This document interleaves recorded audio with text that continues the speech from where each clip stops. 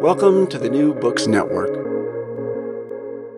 Hello and welcome to the American Studies channel at the New Books Network. My name is Brittany Edmonds, and I'm very happy to be speaking with Dr. Jed Esty about his newest book, The Future of Decline: Anglo-American Culture at Its Limits. Thank you for being here today, Dr. Esty.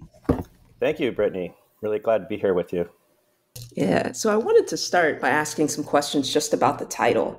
And so I wonder if you could tell us a bit about decline and declinism, which is a term you often use in your book, and then also tell us a bit about why you've chosen to sort of delimit your study around Anglo-American culture and say a bit about how you might define that. Well, I mean, the simplest way to think about that Anglo-American hyphenate in the title is that I wanted to write a book about a kind of double-sided story about power and its aftermath. And, you know, one could say that Britain was the dominant global economic power from 1820 to 1920, and that America took over that mantle and was the dominant power from 1920 to 2020. And what is epical, what is game-changing about where you and I are living right now is that we're living in the transitional decade where the US won't be the number one power by the time we hit 2030. In economic terms, it's pretty much inevitable now that China is going to take that slot. And, you know, the question is twofold. One, what are the opportunities and freedoms as opposed to just the losses associated with becoming number two? What does it mean to be number two? And then the second question is the historical one, which is what did it mean to Britain? And how did it change British society and British culture? And that's what drove the kind of double approach of the book. And that's why I want to kind of use the past of British decline to try to speak about the future of American decline. Okay.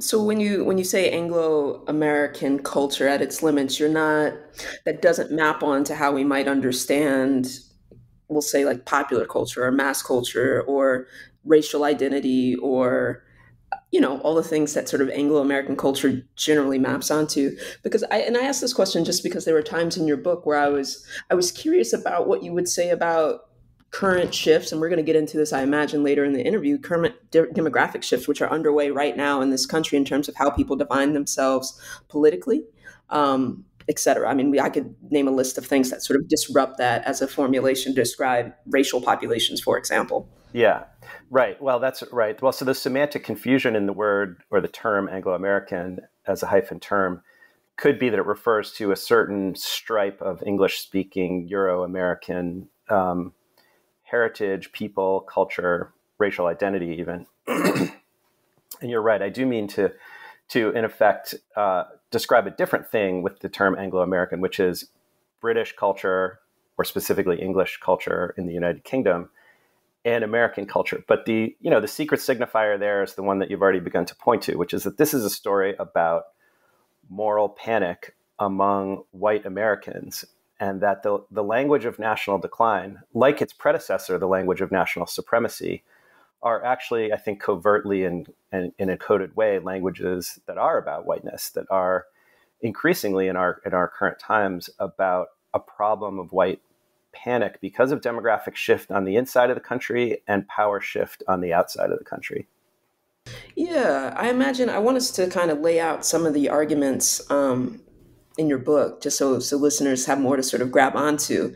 But we're definitely gonna circle back to your descriptions of moral panic, of Trumpism, of sort of declinism as being a kind of phenomenon that presents predominantly or that is most sort of discernible amongst the populace and sort of white or right-leaning reactionary behaviors. I was very curious about a lot of that discussion in your book, so we're going to return there. But I wanted to just lay out some more definitions. So why is decline, like what is declinism? Why is it so attractive to people at sort of all levels of society, right? All kinds of political actors, all kinds of cultural actors, all kinds of intellectual commentators. And does declinism itself, that sort of ideology, that mode of discourse as a way of thinking about the US right now, does it have a particular political character? Yeah, great questions. And it circles back to the very first thing you wanted me to address, which is what's decline and what's declinism. And, the first half of that question, decline, is the kind of let's say, the economic and material conditions, the bottom line, the ground for this conversation, which is about narratives and about mythologies and about symbols and the languages we use to describe American life and American culture. But declinism, right away I'd have to jump in and say I think there are three distinct periods of American declinism. That is, broadly speaking, a belief in or a rhetoric of loss, that America in the past was somehow better or greater than America in the present. Now, that declinism, as any student of American letters or American culture knows, has been with us for centuries, and it takes different guises in different subcultures of American life. But one mainstream version of it, started out with the Pilgrims and the Puritans, and had to do with a kind of moral degeneration of the society. In my own lifetime, and this is kind of what motivates the book autobiographically, that narrative of moral decline got powerfully fused to a narrative of political, social, and economic decline starting in the 1970s, I think. And that's a new layer, a new stripe got added to a powerful pre-existing mythology of loss and decline. And from Vietnam and Watergate forward, for people of my generation, the sense that America was dwindling in its capacity to be a strong society or a good society was very powerful. And now, to get to the third station in this itinerary, I think we're at a real crisis point, a real inflection point. And for so many of us, it's been a dark and difficult and challenging, 2 months, 2 years, even decade. But I also think, and this is the motivation behind the book, is that it's a very transformative time. The sense that declinism is now materially fused to decline, that we really are becoming a number 2 country in the world, means that we can let go of certain kinds of mythic attachments to greatness because we have to, because the world tells us that we have to. And that begins to, I think, disrupt some of the wiring that connects white supremacy to American supremacy, that connects the language of national greatness to the language of lost greatness, and finally to the specifically rightward-leaning rhetoric of "Make America Great Again." One last point in answer to this broad set of definitional questions. I mean, for me, the essence of the problem is, as long as people on the left and center are still secretly wedded to the idea of American greatness, and a lot of them are, and Obama and Biden both were and are, as long as they are, they're replicating a kind of problem, a reflex problem of thinking about America in terms of greatness and not in terms of goodness. Well, I'm curious if you could say a bit more about that sort of first, you said there are 3 sort of ways that declinism is inflected in your book. I wonder if you could say a bit more about that first, just the belief in loss or the rhetoric of loss that you said is sort of we see as early as the Pilgrims. That was curious to me. I wonder if you could say a little bit more about that. Well, a lot of Puritan writing has to do with the idea that as soon as these small settlements were formed, in the New England wilderness and the Mid-Atlantic wilderness, the ideal of religious devotion that motivated them, or religious purity that motivated the transmigration of that group of white Europeans, white British folk to this continent, was already under corruption. And that as soon as settlements grow and the economy complexifies and encounters with indigenous people happen, that the kind of pure community ideal, the city on a hill, the famous phrase, shining city on a hill, starts to fall away. And that strong Puritan anchor to the rhetoric of American national decline, I think, has always been in place. And of course, its obverse side, right, is manifest destiny, the idea that America is always getting bigger and better. And to me, the secret lock that I wanted to try to pick in this very short book is the link between those two sides, which is the social divisions around class, race, gender, indigeneity, sexuality, and so on, that produce conflict, strife, social antagonism, competition for resources and recognition, right? Those things, America's manifest destiny rhetoric produced a pattern whereby instead of solving and confronting those problems, we simply tried to grow away from them, to outgrow them. And this is why one of the keynote figures in the book is Reinhold Niebuhr, the mid-century theologian who Obama was fond of citing, who said very powerfully back in the 1950s, we have intense, vexatious problems of social justice that we aren't solving because we just keep pushing the frontier out and growing the economy and hoping that a bigger pie will mean that we don't ever have to solve those problems. Well, I believe that what we're living through now is the time when that bill has come due, when the frontier can't be pushed any further, when the economy can't be grown against the limits of climate change and the rise of the rest of the world around us geopolitically. America has hit a limit, and that's what the culture at its limit means in my title. And it means that those vexatious problems of social justice now do have to be solved. And I think that's what we're witnessing. Yeah, I mean, this is where your book starts to get really interesting, and the arguments get really really complicated. And so I wonder if we could talk a bit about sort of, okay, you argue that decline is inevitable, right? And you just gave that really great kind of summary of everything about declinism now, sort of long-standing rhetoric in the U.S., but it's now materially fused to actual economic decline in the sense that the U.S. won't be, just the sort of superpower economically in the world that it once was. But you also argue in your book that, likely there will never be a country that assumes that kind of position again, or at least not in our lifetime. So for the purposes of this conversation. And so I wonder if you could talk about kind of what that means, even as we talk about American decline, because even in your book, you kind of say, well, yes, the US will be sort of number two, maybe eventually it'll fall to number three, even behind India, but there's still all these other things, right? Like it's military or just it's sort of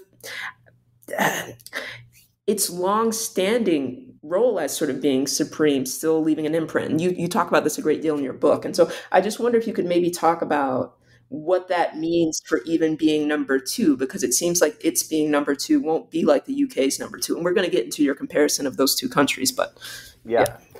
Right. Well, that's right. And you point to a lot of the key factors already. That's a great question. I mean, in terms of culture, language, and technology, even if we leave aside our immense wealth per capita and our military and strategic dominance in the world, neither of which are going to go away anytime soon, anytime on the horizon. Even in the soft power realm of culture, technology, and language, English and English-dominated technologies, digital technologies, and cultural technologies, those forms of soft power, America is going to still have a much more dominant role than China, even when it's number two or number three. And that's, history is very sticky. Power formations, the formations of colonialism, of racial capitalism, of settlement that started off in cycles in the 15, 16, 1700s, they're still very powerful in shaping our world today. And that's part of the driving thesis of the book, which is there's an inconsistency almost to the point of a radical blind spot in the way that mainstream public discourse in America about decline operates. And that blind spot is the joint feeding to the people who read and think about American issues of a nonsensical formulation, which is both that we're about to fall off a cliff and become a second-rate country, and that we never have to think about being number two. And somehow those messages are fully contradictory of each other, and yet everywhere present in our culture. And that's the thing I wanted to really put the finger on in this book and really try to take the measure of in the book, which is how did this discourse become so popular while being so contradictory, and whose interests does it serve? And it's a very delicate balancing act, because on the one hand, what I'm trying to argue is Americans shouldn't catastrophize or panic about our changing geopolitical and geoeconomic role, because that panic actually feeds Trumpism, it feeds MAGA discourse, and it feeds the rightward drift of our political culture. And so what I say with the British comparison in part is, look, this is a tiny country that's still incredibly well endowed and powerful for its size because of its history, Britain. And America, being much more powerful territorially, demographically, and in terms of industrial and post-industrial economic power, it's not going to suddenly shrink. Nothing catastrophic is going to happen. But on the other hand, it's real and it's true that we can't continue to reproduce the mythology that we're the freest country, that we're the best country, and we certainly aren't going to be the biggest economy anymore. So maybe the point now for us is to try to see into the under the hood and into the wiring of how it became kind of the central fact of American life that we're the number one country in the world, and to see the possibilities for change when we start thinking in other terms than growth and power will save us from the social problems we face. Yeah, something that I struggled with sometime, like while reading your book, was just like, okay, well, there is the reality that America was once it was a kind of global superpower in a very kind of unique way, right? And so it was kind of very easy to make an empirical claim that it's the number one country in the world, even if that's not true across every indice that you could measure it by. And so that sometimes ran me into problems. But then I also, like, even just now, like hearing you formulate, okay, well, the declinism, and you go into this in detail in your book, the sort of declinism, the rhetoric, basically it sort of struggles with the inevitability of decline while also sort of refusing to think about us being number two. But, as we kind of said right before that, I mean, a part of that struggle is the fact that, like, well, like, even in decline, it'll be hard for us to really understand ourselves as number two, given how long the US dominated, given the uniqueness of its domination, sort of, et cetera. And then just as a kind of addendum to all of that, which I've just said, as you just said, sort of thinking about the country having this sort of changed status, what I was thinking about in the book is still like, people vote with their feet, which is often a kind of right wing, talking point, but it's true, right? Like, people do come to this country and just outsized number still, and often these are people of color even, and so I wonder what you would make of that I wonder what you would make of that alongside this sort of idea that rhetoric about the country being number one, or about being a kind of desirable place to live, or even an extremely desirable place to live, is somehow only bound up, or often it's often bound up with narratives of white supremacy. But I wonder about just sort of only locating it within that sort of space.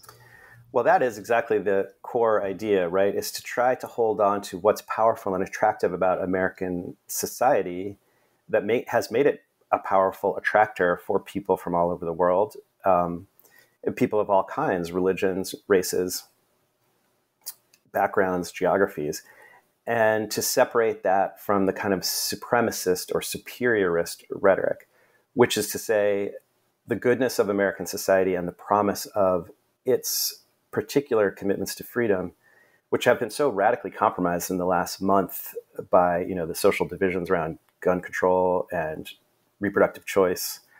They're still powerful sources of potential shared and cohesive national purpose. There's a way, I think, to reknit our society around those values. And the thing you're pointing to is, what's the big deal if we're technically number two? We're still going to act like we're number one. We're still going to have all these forms of cultural infrastructure that suggest we're number one. And we're still going to be the number one absorbing net immigration positive country in the world. It's not like everyone's going to be moving to China and India now. They're not. So, I mean, you're right about all those things. And that's a really important challenge to the book. But I really think that when you peel away the rhetoric of superiority, of the idea that we have to be the best in the world and that we have to keep preening ourselves on being the freest in the world, when objective indices, leave alone economics, just political indices of freedom, such as the corruption index or infant mortality, or any kind of health and political index you look at now, climate indexes, we fall to 10th, 20th, 30th, 50th, on a lot of these measures. And it becomes more and more obvious that being the greatest country was a kind of cohesion myth that we not only don't need anymore, but we can't sustain anymore. And so, the idea isn't we're going to suddenly drastically change our self-image. It's more like this, and this is where the British example becomes key. In that moment of peak power, the 1950s, was there a white mythology? Was there a national mythology of goodness, of decency, of democracy and freedom? Absolutely. Was it partially a lie? Absolutely. Did it persuade more people in and outside the country of its truth than it does now? I think so. Was it linked to massive global dominance of the industrial world and the economic and trade world. Yes. Neither of those things is quite true anymore. That is, the power of the myth isn't as true as it was, and the power of the economy isn't as true as it was. And what the British case shows us is that when Britain was going through similar paroxysms and transformative architectonic changes in its power structure, at a certain point, and this is something I get from Stuart Hall and associated historians of British culture, the British public had to be sold on the idea that they were an imperial and conquering country, that it was their destiny to rule others. And at a certain point, Stuart Hall argues, if they can be sold on that idea, and they actually were through popular culture and political rhetoric, they can be sold on another idea. And that's really the thing I'm saying in response to your question is, Americans after 1950 were increasingly told, what does America mean? It means being the top country in the world. But before that, and underneath that and outside that, we can say America means a lot of other things, much better things than just it's our job to rule the world. It's not our job. And in a multipolar world, even if China doesn't become a dominant superpower, in a multipolar world of the next 30 years, Americans have to learn how to think that way. That's what I think. Yeah, and so I guess my question's after that, right? It's kind of making that turn. It wasn't, what's the big deal if America drops to two? It's more given that even if America drops to two, as you said, it can functionally act as though it's still number one. Um, it's the question then becomes, well, what does that mean for your vision of how we move forward, of being able to um, construct these sort of cultural narratives that might change how it is we understand ourselves, given that it will be very easy to understand ourselves as we have for like the last, couple of decades. Yeah, but I mean, here's where thinking more globally and about a multipolar challenge to American exceptionalism becomes the crucial, question, the cultural matrix that people like you and I are going to operate within when we do our research, when we teach our students, when we think about our place as kind of historians and students of American culture. And that is, I don't think we can predict what it'll look like in 10 or 20 years, but I do think we can predict that American exceptionalism can't sputter on in the way that it has, and that it will have to change. And I guess what I think is there are already signs that the culture's organizing myths have begun to change, like superhero franchise movies. I mean, it's not just that there are Black superhero films and Asian superhero films now. It's that all the genres that are kind of, let's say, the Hollywood mythologies of America are being rescripted slowly to confront a different kind of reality. So in the book, I talk about space movies, for example. What's different about space movies now than 30 years ago in the heroic phase of the Apollo flights? One, they're almost all anti-heroic. Two, they recognize and confront the reality of a multipolar world, so that the subplot of cooperation in space with the Chinese, for example, has become like a dominant trope of more contemporary space films. And if you switch gears from Hollywood to serial TV, which is like, for a lot of audiences, quality TV or serial TV is a kind of dominant meeting place for the culture. So much of that, as my friend and colleague Michael Zaleh has written about and is about to publish a book about, so much of that is dominated by the idea of a kind of re-scripting of the family business into a criminal enterprise. And that, which used to be a subgenre of American culture, right? The gangster film, the mafia film, or the organized crime film. It's now it's a suburban kind of everywhere family genre, which is the idea that hypercapitalism is actually to some degree criminal and crony capitalism, and that absolutely unrestricted free markets are actually the site of really serious immoral and amoral wrongdoing. That's so dominant now in the culture that I think it begins to mark for me a really important shift. And I think the two most important factors in the shift are racial struggle, the struggle for racial justice in the country, and climate change. And they both represent a direct challenge to the idea that growth is the solution to profound problems of social justice. I just think fewer and fewer Americans of your generation or mine believe we can use growth to solve those problems, because we can't. Yeah, I mean, I think those are big issues full of a bunch of contradictory discourses, and I was surprised at that turn you took there of how you read serial TV. And I mean, I do see the family criminal enterprise thing, but I was surprised you read this as a kind of criticism of hyper capitalism. What I see going on right now in the culture is this really weird sort of love of like corporatized revolution, right? And so even the two struggles you named don't require anything of anybody. I mean, if we believe Adolf Reed, there isn't a working class struggle to speak of in this country. There is no egalitarian movement. It has been sufficiently snuffed out. And that's a whole long sort of line of argument. But it does seem to me to raise the question of okay, and we're making a pivot because you do identify culture as this sort of really important side of contestation where this sort of rewriting of American myths could happen. And I just had so many questions about that because you also and we can talk about the importance of the new left from the UK, the new left scholars, but I was so curious about that just because, we're in a bad place right now in the US in terms of literacy of any kind, right? Before we get to historical literacy or critical literacy. I mean, people just can't read, right? If we're thinking about through K through 12, if we're thinking about adults, I saw online from a reputable source, right? That, 50% of adults can't read past an eighth grade level. And so when we talk about, okay, we need to redefine myths, I was very curious about how you saw that happening. And you just sort of named two sites, right? Hollywood, serial TV, but both of those seem bound up with global capital in a way that seems sort of invested in narratives of supremacy, ones that aren't necessarily, I think, tied only or narrowly to racial identity or white supremacy. So I was curious about that. Like, okay, so academics are going to play a role. What's the mechanism of dissemination? What do we think that means in a country where I do think we're going to get dumber, right? For just to put it crudely. I mean, it's already happening. I mean, you've been a college professor for a very long time, so you can measure it, across your career. But yeah. It's true. And yet there are ways people get smarter as they get dumber, and my students, I think, really know things that I didn't know about culture and certainly about digital culture, for example.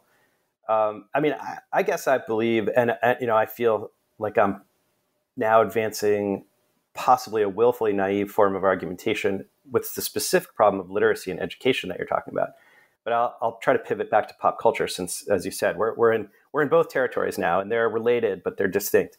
But the educational belief, I mean, I think when you engage students through the discipline of history and the disciplines of history, of which our branch of cultural and literary history is an important one and importantly oriented towards historical thinking. That's the kind of literacy we most need our students to have, even beyond a certain kind of aesthetic, or critical training that we have and that we try to share with our students. Those kinds of historical literacy and civic literacy, I think when students sense, even students who don't have a great deal of critical thinking training or a great deal of, literacy resources to think this way, they sense truth and lie. I mean, this is what young people, whether they're 3 or 23, understand, which is they understand bullshit / mythology / ideology. And I think if we actually fight these history wars in the school boards of every small town of Virginia, and we struggle as we have to and as we are currently against the kind of whitewashing, the panicked whitewashing, re-whitewashing of American history into the idea that, that we weren't a flawed country, that there wasn't a kind of settler genocide at the core of our founding, et cetera. If we can actually in the trenches continue to show that what counts at school is not just rote ideas someone wants you to learn so you can get a job, but a struggle over the meaning of what it is to be a citizen of this country and a member of this society, I think that's galvanizing. I think that mission, pessimistic as I am about the loss of literacy and about the kind of right-wing takeover of the capillary network of American politics and culture, I think it's motivating and galvanizing to a lot of people. I think in the long run, and this is why I think in terms of these 100-year histories of British and American power, I think in the long run that we're living through a very intense backlash phase right now. And I don't subscribe to the pessimistic notion that the forces of right-wing authoritarian populism have taken over our country. They're rooted very deeply, very powerfully, and unrooting them will be the work of generations. But it's work, and it's happening, and a lot of us are involved in it. And then, your other question, rooted through multinational corporate control of our popular culture. I mean, yes, you're right. But here we go to the mystery of all culture, right? That you must think about all the time. And I know I do, which is all culture is official culture in some sense, if it's got money behind it. So where does dissidence or resistance or symbolic alternative come from? Sometimes it comes from within the belly of the beast. Sometimes corporate control doesn't mean they control the way messages are processed and interpreted and received. And I do think that movies and TV have to generate critical contradictions or people don't find them interesting. And when those critical contradictions are generated, even if the movie believes it has sealed them up and recontained them symbolically at the end and pleased the audience and played into the least critical thinking impulses that the audience has, even when they believe that that's true, it's not. And that, this is real, a product of my training through kind of 1970s and 80s British New Left thinking, a very core idea that Stuart Hall is associated with in his essay, Encoding, Decoding, right? Which is that the decoding matters. Whatever messages are coded into high and low literature, popular and canonical culture, they can be decoded differently. Yeah, so just quickly on this, and then I do want to move. But I guess to that, I'm not a pessimist either, and I'm not someone who buys narratives of right wing populism and its takeover either. But these are all really complicated conversations. You wrote a very short book, and so we don't have to dig into those. But I am sort of curious about this. So I'll give an example of why I'm a little suspicious of sort of official culture and, all culture is official culture, but messages matter. I mean, messages do matter, but eventually after hearing a message, you got to go out and do stuff, right? It's like eventually you have to engage in the kind of egalitarian struggle that so far, Americans have resisted for much of our history. But an example that I have is like Squid Game, right? Like, which has a message, sure, but like the reality is like people didn't like the message because it's like rich people are bad. People like the message. I mean, the reason why it was such a phenomenon was because of the violence, this spectacle of violence. Like, I mean, that's kind of it. I mean, I think it was like the collision of the spectacle of violence and sort of it having this sort of veneer of having a kind of radical message. But that's exactly my point, right? Is that so much of our culture does sort of both things at the same time, right? Where it's saying like this is bad, but it also celebrates it, right? And so irony has become not only a kind of the language of our culture, but also a way to sort of sustain delusions. And so I'm thinking about students who come to class and maybe they have some critiques of the world, but for the most part, they've bought into a social media that has sort of made it easy to seem like a dissident in a way that's nevertheless conformist without actually knowing anything. Don't you sense underneath that a hunger for some deeper form of action and engagement? Not. You don't. I sense a hunger for belonging, but I rarely sense whenever I try to talk to students about, the realities of what it would take to solve even a basic social problem, like let's just say the racial education gap. They don't want to think about the realities of what it would look like. The fact that if we really, as a country, were to devote our resources to it, it would still probably take a couple of decades. And then even there, we might not be successful, right? I mean, I think students fundamentally often in my courses don't understand the true nature of problems as they're lived and experienced by actual people. They're just kind of like metaphors or something for their own ways that they're unhappy with themselves. And so if you're Black, then all your problems are because you're Black. If you're, whatever. Yeah. And that becomes a way of just really kind of. And now if you're white, it's because all your problems are because you're white. That's the crazy part of where we are now. I mean, right. Well, that's the thing. And to me, this is sort of social justice as entertainment, right? Because where a lot of these discussions are happening is on social media. And so I do have a bit of some skepticism there about the sort of messaging matter. And at the end of the day, we all got to sit in a room, figure out what we need to do, figure out how we're going to do it with the resources that are available to us. And those conversations, to me, seem further from us than they've ever been. Yeah. I mean, I have a couple. I think you're making very powerful points, and I worry about them. And I'll just say one thing quickly about Squid Game, which is insane, and maybe you saw this, which is like, did you see that there's some kind of production company that's mounting an American version of Squid Game, and that they were even doing a publicity stunt of having an actual contest. Did you see this? And I saw this online, and I'm pretty sure it's true. And I was like, oh my God, they have not grasped the idea that this was like a Darwinian death cult. You know, they think it's like a fun contest, like Willy Wonka and the Chocolate Factory, golden ticket time. So, I mean, the depth of ideological blindness about what Squid Game's message about competition and capitalism was really supports your point. On the other hand, I think that it's possible to understand Squid Game as a trend phenomenon without understanding that people have always been attracted to this Robin Hood concept?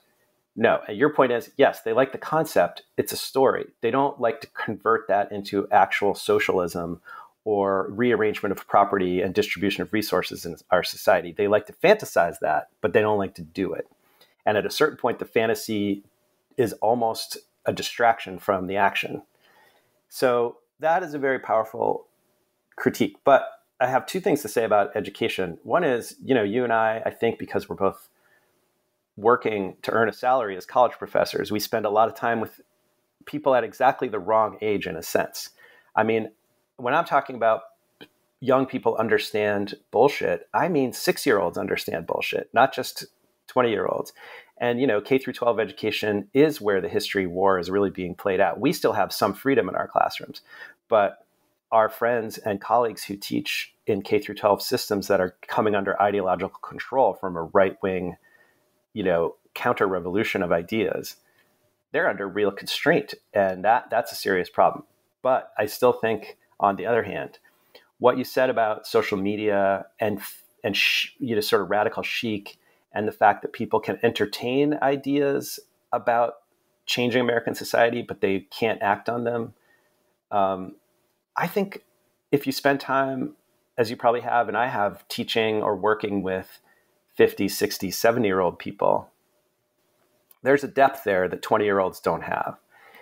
And people become less captivated by social media and by the American rhetoric of success and by the relentlessly amoral pragmatism of our society's, capture by market fundamentalism and by toxic individualism. Those to me are the two really hardest to uproot ideologies at the core of American life: toxic individualism and market fundamentalism. And the reason I circle back over those terms in response to the meditation you were just doing is, my particular scholarly life and the research that I did in my 20s and 30s to try to understand British culture, it was kind of a distraction for me from real problems of America that I considered depressing and unsolvable. And some of those had to do with class and race. But now I look at it and I think, people absorbed ideas in the formation of American culture over the 200 years, before this century. And a big source of the ideas that went into forming American civic and popular and political culture was Britain. And there was a kind of ideological attachment in 19th century Britain to radical individualist constructions of society. We call them liberal theory of the liberal subject, essentially, and to market fundamentalism or free trade, laissez-faire capitalism. And those sets of ideas, I think, are deeply woven in to all of our popular culture. And that's what I'm writing about in my current research as a kind of part 2 of this book that you and I are talking about, which is how all the genres of detective fiction, science fiction, historical romance, espionage, you name it, alien invasion fiction, they all sort of turn on an anti-state way of thinking and an anti-collective way of thinking. And I guess what I'm saying to you in response to your very powerful challenge about whether ideas can ever become action is, let's find out. Let's see when the scripts start to change, and I think they're already changing. Let's see if it disrupts people's reflex notions of American greatness, of the power of individuals rather than collectives and states, and about the power of markets rather than social and civic values that curb, regulate, and counter market fundamentalism. I think there's a possibility there. Yeah, I will say, to me, the scripts, the way I see the scripts changing and the kind of macroids that you might point to, the history wars, all the sort of culture wars in K through 12 schools, it seems to me like those ways are still bound up though with market capitalism and toxic individual. You know what I mean? Like they're not separate from them, and they often are instantiations of them, especially in how they're sort of carried out, even the wars themselves. And so that's why I guess I have a bit of skepticism. But I think a better example would be, very quickly, and then we do have other questions, so we don't get bogged down in talking about movies. But you've probably seen Sorry to Bother You, right? It's a film that frustrates me to no end, right? Because it's basically about, poor guy wants to move up in life. We get that, figures out he's selling slaves, to really rich people. And it's like, oh, that's terrible. But still doesn't quit his job at that point, right? Doesn't quit his job until he realizes that, no, they turn human beings into horses. And so even the film itself sort of cast doubt on the ability for us to actually engage in any kind of struggle, any kind of class struggle, right? And at the end of the film, it turns into a farce. It turns it into a farce, right? Like at the end, after we've watched this film where we've gotten to be like, yes, capitalism bad, capitalism's wrong. Even the protagonist in that film isn't moved by the horror of capitalism. He's not even moved. He just kind of absents himself, goes back to his garage, and then at the end he becomes a horse. And so the entire movie, whatever critique it would try to put forward, has been undermined, that it becomes the very thing it's protesting. A kind of spectacle where you get to enjoy the critique, but also it kind of gets deflated almost at the end into kind of farce. It's like at the protest when he got hit with the can, and then they had the wig of the getting hit in a head with a can at a protest. It's like exactly that happens in the diegetic unfolding of the film itself. And so that's an example to me of where yeah, anywhere where I locate protest in popular culture, it's always somehow deflated. And people never critique that film, but it's such an incoherent film if you think about it on an ideological level, as something that's supposed to be arguing about how social change actually could happen. It has no faith in that. Yeah, actually. and I think similar arguments can be made about Jordan Peele's two super successful genre films.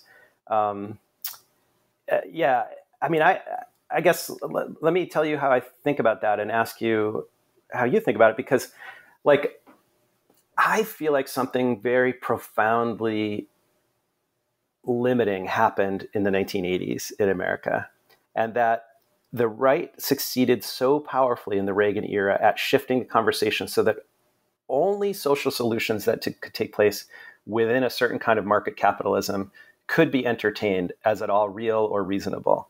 And that's essentially what produced the Clinton version of the Democratic Party. And we're still living through that, essentially, even through Obama, even through Biden. And so there isn't a real alternative to the idea that market solutions are social solutions. On the other hand, I do think when I go back further into culture, into the 60s and 70s, for example, which I think are the really important pivot decades in American history, I think there was a way of thinking about the limits of growth and the limits of capitalism and the symbolic limits of capitalism. And I think there are, I'm going to have trouble coming up with as succinct an example as you just did with Sorry to Bother You. But I mean, I think there are sources of protest and sources of meaning that were even in the mainstream culture in the 60s and 70s that hadn't yet capitulated to the idea that capitalism is the final horizon of all human problem solving.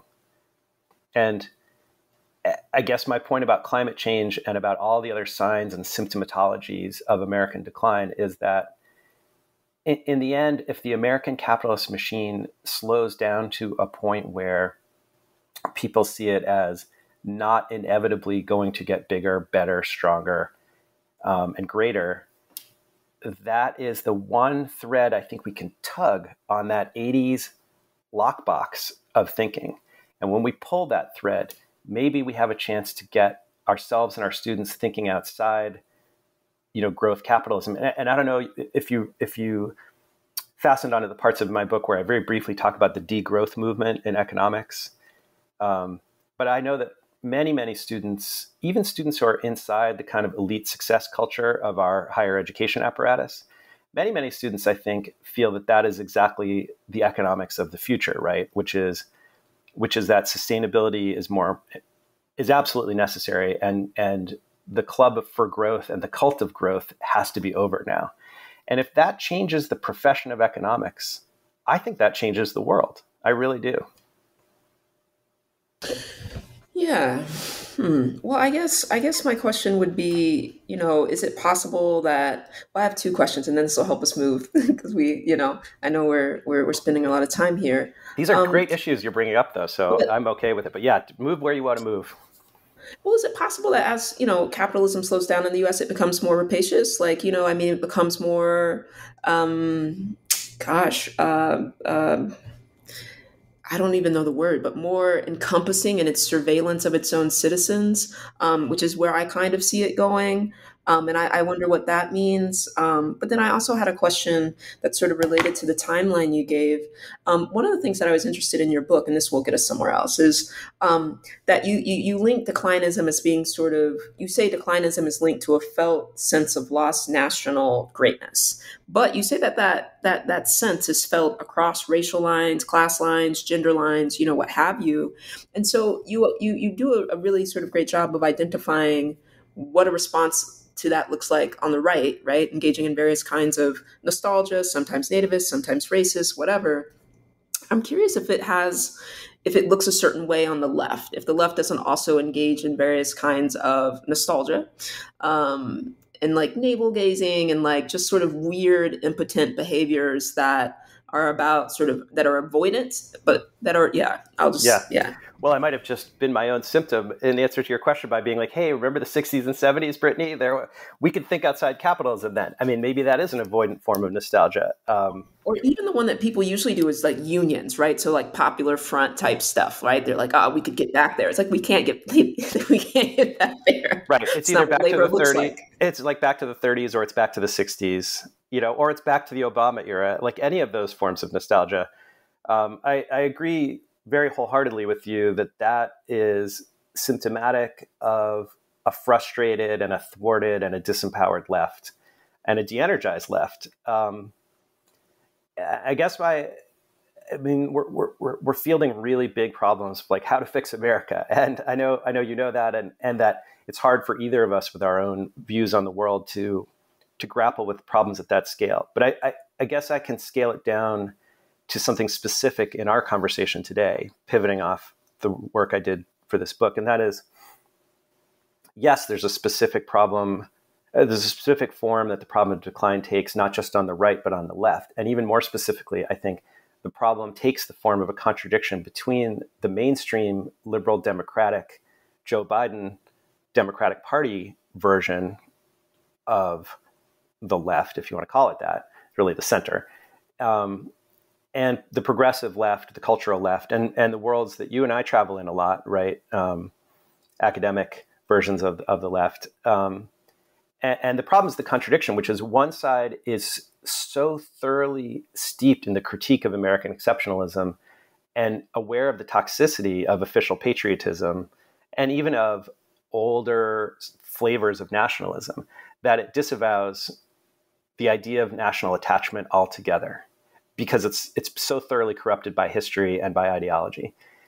And then the other version of the left, which is to say the Biden, Obama, Hillary Clinton version, in order to keep a certain kind of moderate white voters in the party, has to speak a very traditionalist Eisenhower era version of American patriotism, which is the greatness discourse that I've invoked a bunch of times today.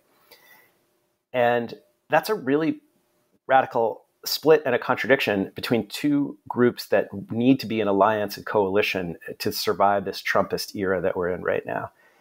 And so I direct the book at those two audiences and attempting to create a left liberal, I guess, miniature coalition, let's say, around this one simple concept, which is that the the further progressive wing has to realize that you can't disdain nationalism altogether. The gut attachments of too many Americans, people who count, people who matter, even if we disagree with them, even if they're toxic, is to a kind of construction of the nation. And the center, the mainstream liberals, are so reflexively wedded to recycling this very outdated, generationally stale version of patriotism. It's like a mantra to them, and they have to stop saying it, is my point. And if those two things can happen, which is to say the farther left can stop disdaining patriotism and the center left can stop remanufacturing the mythology of greatness, then there's a possible language of emergence on the left, which is organized around what I would call, democratic socialist concepts and values that will genuinely appeal to non-elites of many kinds in this country. Yeah, man. I mean, I really like that discussion of your book, even though, as you're talking, I wonder why you would limit any coalition building to only sort of left liberal people, but anybody who you could kind of pull in, especially if it's like a sort of social democratic ethos that's behind it. But I have 3 questions, so I want us to get them all in. And the first is just kind of like, well, how do you parse nostalgia for a prior period of US supremacy, right? So superiorist rhetoric or supremacist rhetoric, how do you parse that and a desire for a quality of life that was available to more Americans just a decade ago, right? If I'm I'm an average American, just a decade ago, we weren't dealing with what we're dealing with now, which is rising costs of living, rising crime, poor educational outcomes in K through 12, stagnant wages. I mean, we could go on down the list, rising healthcare costs. So just even in a decade within this sort of period of decline, how is it that in sort of rhetoric that you see, from people on the ground, from US citizens, from politicians, how is it that you parse the difference between that nostalgia and just like a desire for a quality of life that folks really did have just 10 years ago? Yeah. Well, I'll answer the question, but I do think the premise of the question should be broadened. From my point of view, it's been 50 years of stagnant wage growth, 50 years of frozen household income, which is especially stark and bleak coming on top of 30 years of unprecedented growth in family income and wage rates and distribution of income and progressive taxation. So the 50s through the 70s was a unusually buoyant, prosperous, and economically democratic time by comparison to any previous phase of U.S. history and any subsequent phase of U.S. history. And people are still living for that imagined version of American capitalism and American democracy. And it died a long time ago, 2 generations ago. And for me, the link piece that answers your question about how to parse it is, the linking piece is, the Reagan to Trump arc is an arc defined by precisely the frozen and stagnant growth of lower and middle class incomes and the plateaued, or in some important ways declining, lifestyles of most Americans over that period of time, combined with the fantastic, absurd, obscene, exponential expansion of wealth in the top 5 or 10%. How does that have to do with the book on national decline and the cultural and rhetorical sides of national decline? Well, it was Reagan who first said, let's make America great again. It was Trump who repeated it. Margaret Thatcher did the same thing on the other side of the Atlantic. These are all heavily austerity-driven right-wing economic thinkers who basically tried to funnel the ordinary, natural political desires of the non-elite American people for a better life into a fantasy construction, a national projection of the idea that America was a once and future great power and that Britain was a once and future great power. And it's the scarcity and austerity thinking that produced the dismantling of the welfare state and regressive taxation, massively regressive taxation, practically no corporate tax, no environmental tax.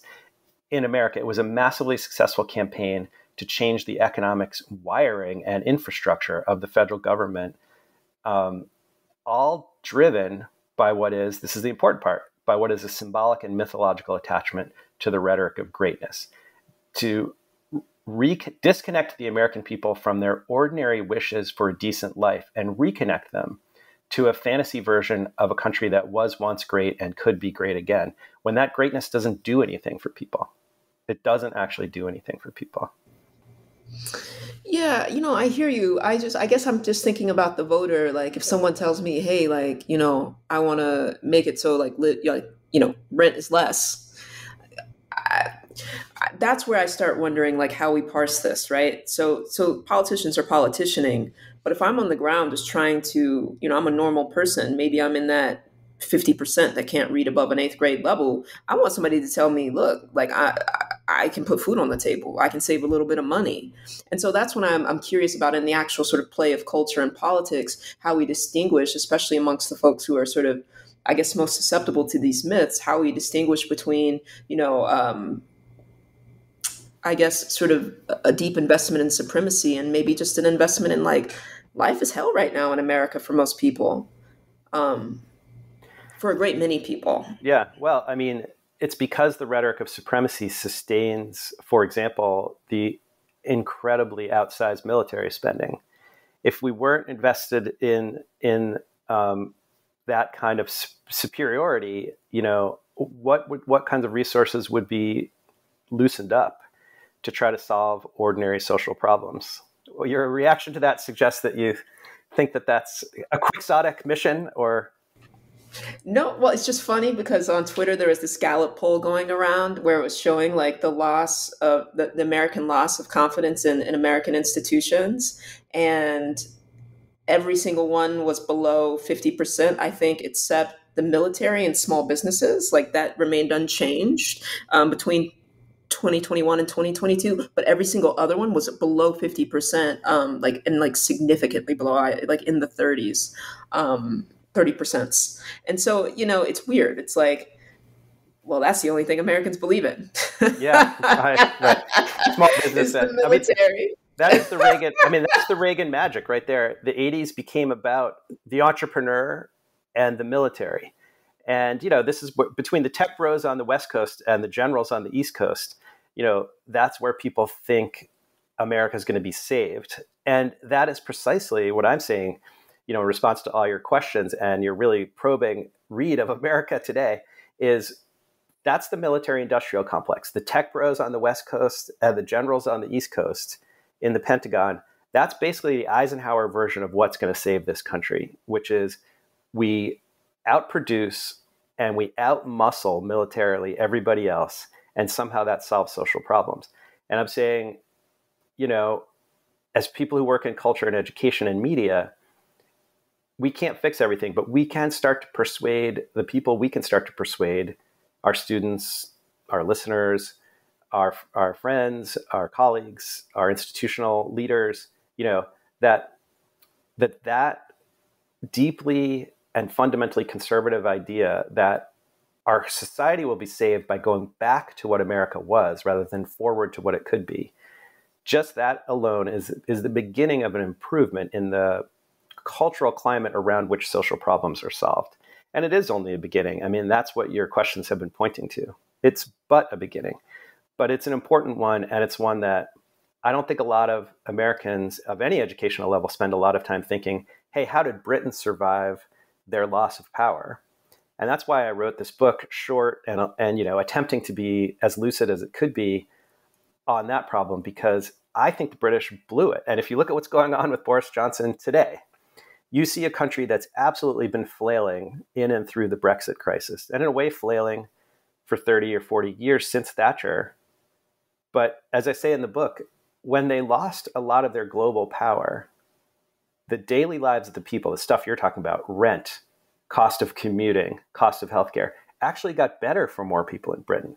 Being number 2 and then number 3 and then number 6 was actually in the 50s, 60s, and 70s a good thing for most British people. Yes, there were elites who were deeply invested in the idea of British superiority, who were panicked, as our elites are. But for a lot of people, being a less powerful country made for a better life. Yeah, I mean, you went where I wanted to go to close, because I really liked your phrase, sort of revival through contraction. And so I wonder if maybe we could end with you telling us about, the way that the US could not become the UK as it becomes number two. And you've already said some things, but you might add on just thinking through, what we might learn from, the New Left scholars in the UK, from the UK's own failure, what pitfalls there might be. Yeah, well, we've touched on two key things. One is just the facts. And the facts are, I think you're absolutely right about something that I would want to highlight from our conversation. And that is, as I mentioned a few times in the book too, entities of power are dangerous when they're on top, maybe even more dangerous when they're falling down the other side of the mountain, when they're shrinking, when they're embattled, when they're panicked. So there's every reason to be alarmed about what's going to happen next in America, every reason. On the other hand, compared to Britain, which was a tiny country that projected global power through an enormously expanded network of commercial, economic, and naval control in the 19th century, America is positioned territorially and demographically, and it's still a net immigrating country, as you pointed out, to actually be very prosperous in the period of our number two-ness, and to have enough social resources, if they could be better distributed, to prevent a kind of austerity panic setting in the 2020s and the 2030s. Banning some profound and possible climate crisis ahead, if we can defossilize the economy and we can hold back together the political culture that's been fragmenting, then I think, America stands to be materially much better off than Britain was, even in those decades I just mentioned, the 50s, 60s, and 70s, when the welfare state actually redistributed resources and made life better for a lot of British people. Okay, and then there's the second part, and that is, how do we avoid that fracturing, that obvious fissuring, the deep polarization of our society? And it's not just political parties, it's people, it's people. And that's where I think the lesson of the British New Left is so important. And this will be me repeating something that you drew out from my reflections on the book a little while ago. And that is, the New Left historians had a very deep criticism of the authoritarian and right-wing rhetoric of white populism in Britain in the 50s, 60s, 70s, leading up to Thatcher.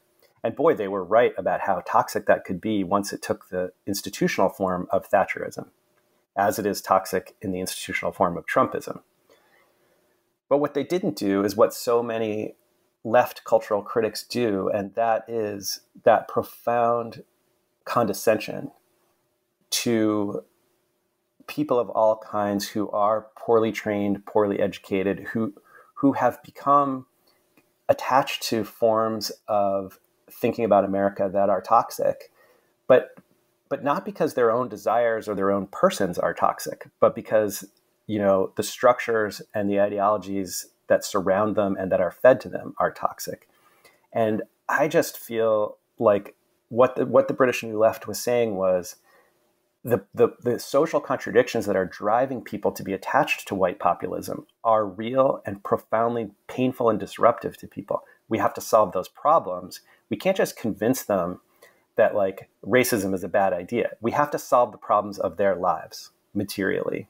And we have to take their desires seriously. We have to not treat them like they are poisoned people, but rather people who've been fed bad ideas and who could be fed better ideas and whose lives could be improved by a more sane and humane version of the state.